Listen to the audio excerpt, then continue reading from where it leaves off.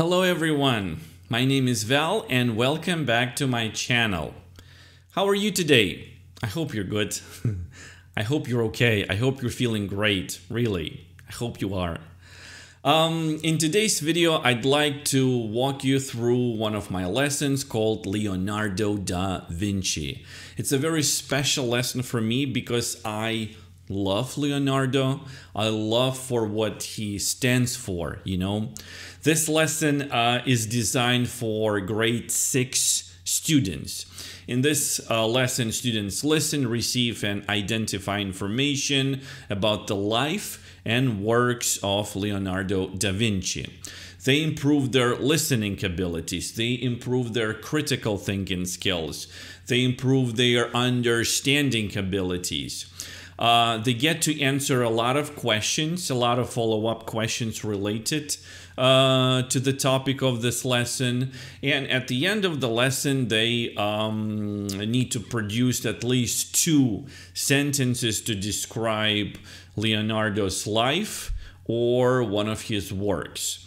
This lesson is available for sale in my store on Teachers Pay Teachers, and also I have included a very detailed lesson plan that goes together with this PPT lesson. So if you are a new teacher and if you're not sure how to teach these types of lessons, all you need to do is to follow this lesson plan to the letter, and I guarantee you it's gonna work just like that. Yes, and if you are an experienced teacher, you are welcome to tweak this lesson to fit your needs, or you can just, you know, follow my lesson plan and do it the way I do it. But again, you can also improve it and make it better, you know. True learning never stops, and it doesn't matter how much experience you have or how many degrees you have. There is always a way to make things better. So, you know, use this lesson and turn it into something that you think is gonna work better for your students. Okay, so let's get to the walkthrough. But before you do, please leave a like, subscribe to my channel, and hit that bell icon to turn the notifications on so you never miss a single upload. If you like this lesson, please go to my store on Teachers Pay Teachers and buy it. By buying my lessons, you support my channel a lot. Thank you very much. I will see you soon. I'll see you in my next video. Bye. Let's take a good look at this PowerPoint lesson. As you can see here, this PowerPoint lesson contains 62 slides, and let's go through all of them. Well, most of them. So the lesson is called Leonardo da Vinci. This is the topic of our class. This is my warm-up routine, which I'm going to skip. This is where you introduce yourself if it's an open day class, put your students into teams, and go through your class rules. Let's learn. All right, so show your students this slide and ask your class if they recognize the man displayed on the slide. Most probably they're gonna say yes, it is Leonardo da Vinci. Then ask your students what they do well or what they are good at, and elicit answers from 3, 4, or 5 students. And then you can say that every single student in this room, in this class, is good at something. Maybe it's science, maybe it's languages, maybe it's math. Maybe someone loves to listen to other people. Maybe someone is a good listener. Or maybe someone likes to solve puzzles. Most of us have at least one talent or interest. And Leonardo da Vinci was very, very special because he was brilliant at everything he tried. And also maybe you can have a short discussion here that it's important to have hobbies, to have interest, because the more you know, the more equipped you are to deal with whatever the life throws at you. And it's really important in the trying times. Okay, then you go to the next slide. And here you answer the question, the one you saw before. Who was Leonardo, right? So Leonardo was, you click next. And look here. So we have an artist here, but do not show them the answer right away. Try to retrieve the answer from the students. So most probably somebody's gonna say an artist. And then you click next or press space bar to show the word. Yes, Leonardo was an artist. Then you click on the image and it will take you to the slide where you give a definition of an artist. So an artist is someone who, and again, retrieve the answer from the students. So if you see that they struggle with it, you can display it by clicking next. So an artist is someone who draws or paints. So this is the image of an artist, and here we have two images. One is painting and one is drawing. And you can ask your students, what is the difference between painting and drawing? Listen to their responses. It doesn't matter whether they are correct or not. Just, retrieve as many responses as you can. And then you can give them like the main differences. You can say that painting is wet. So we use paints and a brush to paint. And drawing is dry. We use pencil or pen to draw. Something like that. Of course, if you are more knowledgeable in art, you can give them more differences between painting and drawing. And then here we have a home button. You click on it and it's gonna take you to the first slide. You click next, and again you try to elicit what it is from the students. Who was Leonardo? He was also an inventor. Again, you click on the image. It's going to take you to the slide where you can practice relative clause, and you can ask your students to complete the sentence. An inventor is someone who invents something new. And here again, we have two super famous inventors. One is Thomas Edison and one is Nikola Tesla. And you can ask your students what they know about these two great men. Also here you can have a conversation about the greatest inventions ever. One of the greatest inventions is the wheel, for example, or a compass. And also, like, another interesting question here could be, what did Thomas Edison invent and what did Nikola Tesla invent? So Thomas Edison invented the light bulb and Nikola Tesla invented the radio, among all other things they did. All right, again, you click on the home button, it goes back to the original slide. Then next, who was Leonardo? Leonardo was a sculptor. And again, if I click on this image, it's going to take me to the slide where we can talk about sculptures here. A sculptor is someone who makes sculptures, and you can talk a little bit about sculptures here as well.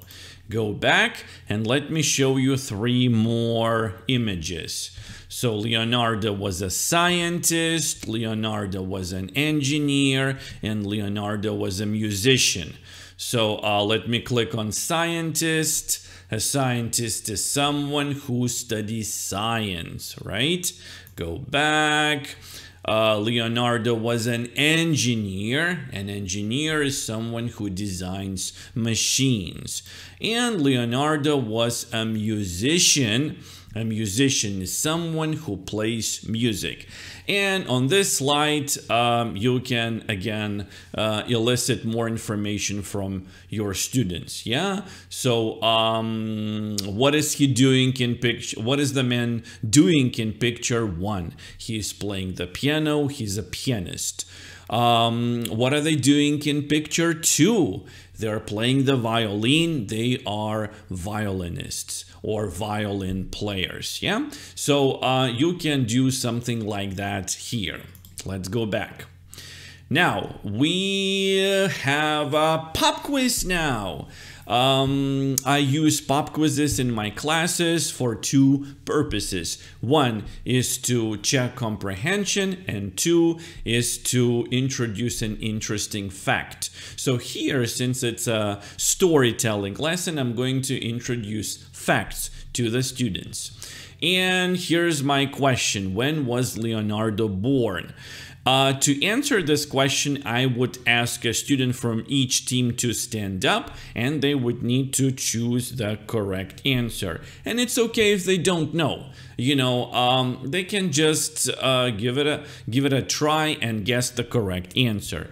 In our case, the correct answer is 1452 C. And then on the next slide, we have a sentence, and here is when you ask your students to read the sentence after you. Leonardo was born on the 15th of April, 1452. And also they can write this fact in their notebooks. All right, here's one more question, one more pop quiz question. So you would invite another pair to answer this question, and hopefully they can give you the correct one, that Leonardo was born in the town of Vinci in Italy. Here's the next slide. You tell them that he was born in the town of Vinci in Italy. His father was a very wealthy lawyer. This word is hyperlinked. You click on it and it's going to take you to the slide which explains the word lawyer. Yeah, so this is a lawyer. His job is to give advice to people about the law. You click on the home button, you go back. And here's another piece of information. His mother was a peasant. You click on the word peasant, it takes you to the slide which explains the word peasant. This is a peasant girl. She worked on the farm. All right, what does Leonardo's name mean? This is something actually very few people know, so I'm sure it's going to be very interesting for your students. So the name Leonardo da Vinci means Leonardo from the town of Vinci. And these are pictures of the town of Vinci in Italy. This is where Leonardo was born. And his full birth name was Leonardo di Ser Piero da Vinci, meaning Leonardo, the son of Mr. Piero from Vinci. Here you can also say that long time ago, if you did not come from a wealthy family, you had no right to have the last name. So you were named after the time you were born in. Now let's proceed to the next slide, Leonardo's paintings. So here you can see 4 paintings. We're not going to use all of them. We're just going to need 4. So we have the Mona Lisa, the Last Supper, the Annunciation, and the Vitruvian Man. But we're going to need the Mona Lisa painting and the Annunciation painting. This is it. Here you can just ask your students how they feel or what they think about this painting, or which painting they like the most. And then you go to the next slide. Leonardo's early painting. This is one of his major works, early works.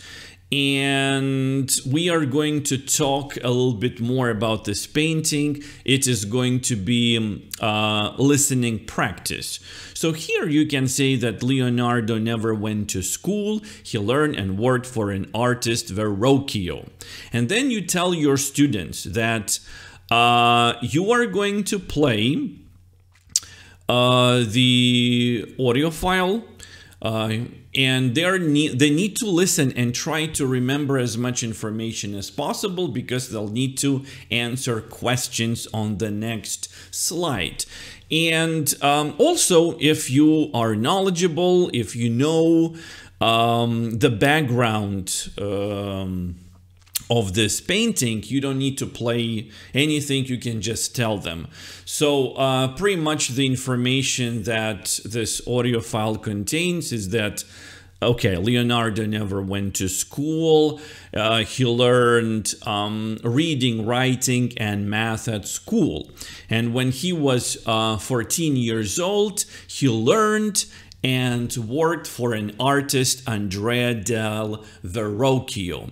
And Verrocchio was his teacher, yeah? He taught him metal working, leather arts, carpentry, drawing, and sculpting. And Leonardo showed great talent. So Leonardo and Verrocchio worked on this painting together. Leonardo was 20 at the time. So what do we see in the painting? You can ask your students. And then you can say that the woman is Mary. The woman is Mary. She is reading a book. And the man is Gabriel. He is an angel. And he tells Mary that she will be the mother of the Son of God. Leonardo's teacher, Verrocchio, started this painting and asked Leonardo to finish it. And now you can ask your students, what do they think Leonardo painted in this painting? And yeah, you can get all kinds of responses, and then you can say that Leonardo painted the background, and also he painted the wings of the angel. And the story tells us that Verrocchio was fascinated by his work so much that he decided not to paint ever again. But again, we don't know if it was true or not. It's just an interesting fact. All right, when we go to the next slide, these are the questions your students need to answer.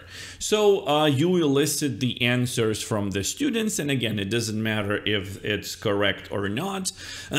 You just, you know, the first exercise, the listening practice, was aimed at your strong students. And here they can listen again. If you click on the play button, the story, like I recorded the whole background of this painting here. You know, it's a 1 or 2 minute long story. They can listen to it, and as they listen, they need to take notes. They need to write down the answers to these questions. Yeah, so here, so if I click play, like, this is what's gonna happen. Leonardo never went to. So it's pretty much the same what I told you just now. So they listen to it again, they take notes, and then you check their answers. So you ask your class, did Leonardo go to school? No, he didn't. First, you listed the answer from the students, then you show the answer. What did he learn at home? How old was Leonardo when he came to Verrocchio? How old was he when he painted the Annunciation? And what did Leonardo paint in the Annunciation? Yeah, so this is where you check their comprehension. All right, now the next painting, you ask the question, have you seen this painting before? And they'll say yes, and you'll say this is the Mona Lisa, the most famous portrait in the world.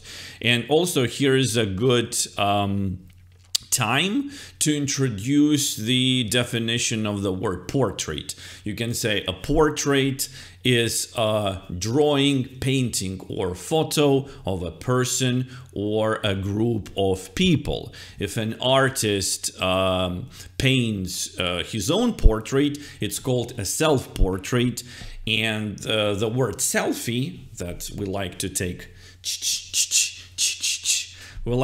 selfies. So the word selfie comes from the word self-portrait. What is special about this painting? Yeah, you can ask your students this question. You probably get different responses, but the special thing about this painting is Mona Lisa's smile. Yeah, and we have a pop quiz. Woohoo! How long do you think it took Leonardo to paint the Mona Lisa's lips? You have a student from each team and you give them 4 choices. They need to choose A, B, C, or D. And the correct answer is D, 10 years. Where is the Mona Lisa's painting today? See if they recognize this museum and then show the answer. It is in the Louvre, excuse me, museum in Paris. Yes. One more pop quiz. Yeah. So it's an interesting fact. In 1962, the Mona Lisa painting cost $100 million. How much does it cost today? Right. And the correct answer here would be A. $867 million, nearly $1 billion.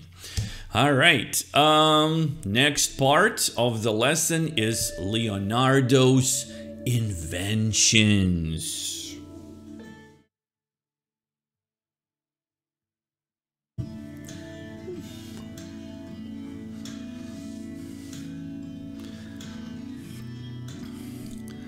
Okay, so here, ask this question. What did Leonardo invent? And elicit the answers from your students. So they need to come up with a full sentence, which would be Leonardo invented, blah, blah, blah. So here they would need to say Leonardo invented an airplane and a helicopter. If you click next, you will get to the slide which has more information about these inventions. So this is an airplane. It has 2 wings, 2 engines. It can fly through the air. You can talk about the parts of an airplane. This is the cockpit, engines, wings, a vertical tail, 2 horizontal tails, or sometimes they're called stabilizers, you know, cabin, fuselage, and so on. All right, and this is a helicopter. It can fly straight up and down. So here there are 6 inventions. I'm not gonna go through all of them, and I think you understand the idea. Yeah, so 6 inventions. You go. You show them to you show these inventions to the students and read about them together. Okay, and here Leonardo da Vinci facts. This is pretty much the last piece of information about Leonardo. Just give them interesting facts about Leonardo. So 1, he was never married nor had children. He was left-handed. He could write backwards. And this is a good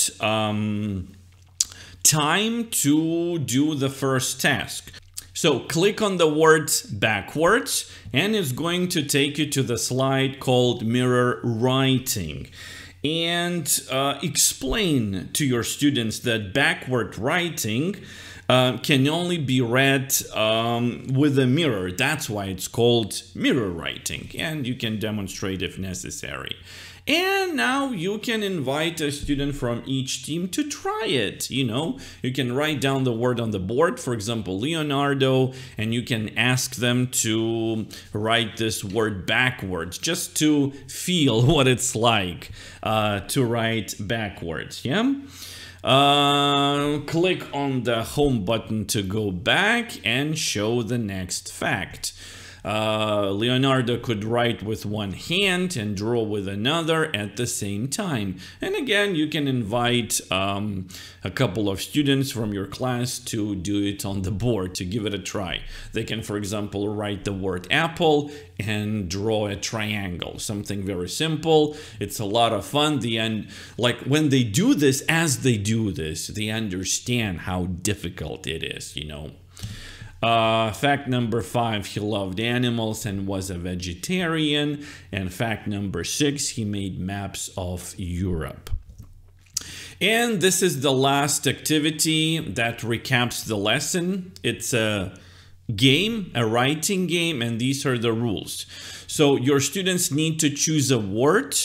They need to use it in a sentence, and each word in the sentence will get a point for their team. So here, you can invite 1 or 2 students so they can work together from each team to the board. And yeah, so they choose a word, any word they want, and they need to use this word in a sentence. So for example, if they choose an artist, they need to write down an artist is someone who draws or paints. Now, each word in the sentence will get them a point for their team. Also, and this is optional, I want to emphasize it, also you can remove points for grammatical mistakes, but again, it's optional, you know. And also tell them that there is a bonus, so they need to pick their words carefully. If they pick an easy word, so look, if I click on this word, these are bonus points they can get for their team. But if they choose a difficult word, like Verrocchio, for example, is a very difficult word because it's difficult for them to remember maybe some information about Verrocchio. But the sentence they could write like, Verrocchio was Leonardo's teacher. That would be enough, you know. Or Verrocchio and Leonardo painted the Annunciation together, something like this. But since it's a difficult word, it's worth 10 points, right? So it's a good game, you know. So 2 teams, you know, each team choose a word, but they have to choose different words, so it's not the same one. So they say which word they want to choose and they use it in a sentence. You check the sentence, you know, eliminate all the mistakes, count the points, and then you click on the word to show how many extra points they win. They love this game. It's engaging, and also they get to practice writing, sentence structures, and they are motivated to make longer sentences because each word in the sentence gets them a point. Okay, and as you probably know, I always include homework assignment. This is an optional activity. You don't need to do it in class. You can assign it as homework or you can just skip it. So my homework assignment is a poster. They need to draw their favorite invention and write about it. Yeah. So in my case, it is the smartphone. Yeah, my favorite invention is the smartphone. I use it every step of the day. It wakes me up in the morning, tells time, lets me send messages and talk to my friends. I use it to listen to music, watch movies, play games, take photos, pay for things, browse the web, and most importantly, learn English. Yeah? All right, and this is the end of the class. I hope you enjoyed what you saw, and if you did, please go to my store and buy it right there. Thank you very much for watching. Have a beautiful day. Hugs, hugs everyone. Bye.